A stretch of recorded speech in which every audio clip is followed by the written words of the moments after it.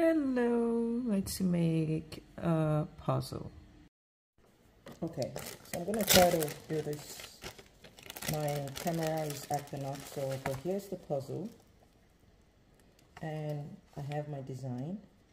So the first thing is you want to measure the puzzle. Okay, bear with me guys. Nobody to help me hold this, so let's see. So my puzzle is going to be, let's say I'm going to print 10 by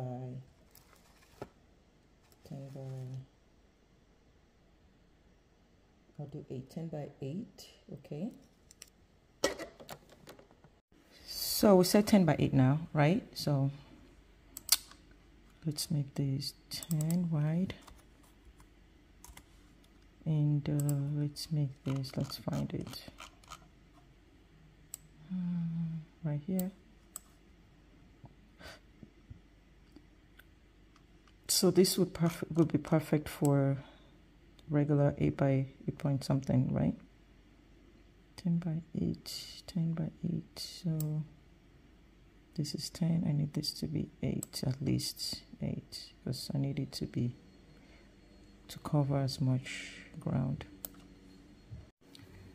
So it's perfectly sized. Mirror your image.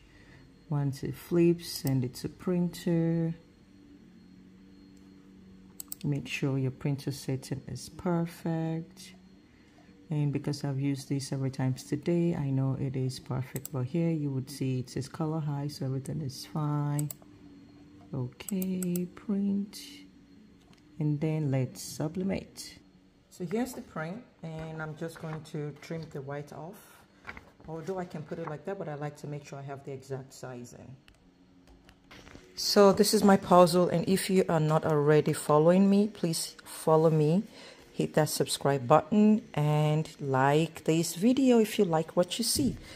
Here's the design already trimmed, no white, so you just flip it over, make sure it is now done. See that baby, ooh la la, look at that color, look at that.